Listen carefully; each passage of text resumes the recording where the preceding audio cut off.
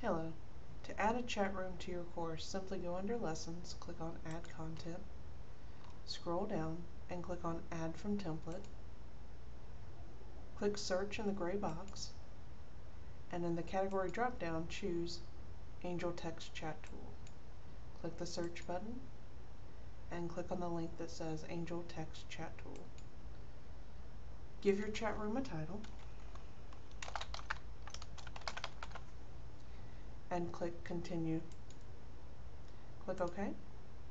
And here is our chat room.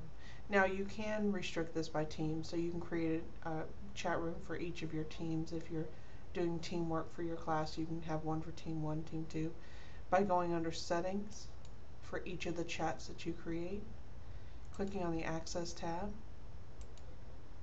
choosing, make sure you're on Advanced up at the top, and then choosing Select Teams, and checking the box next to the team that you want to have access. And then click Save. So this chat will only be available to that team, and then you would go create another chat and make it available to another team.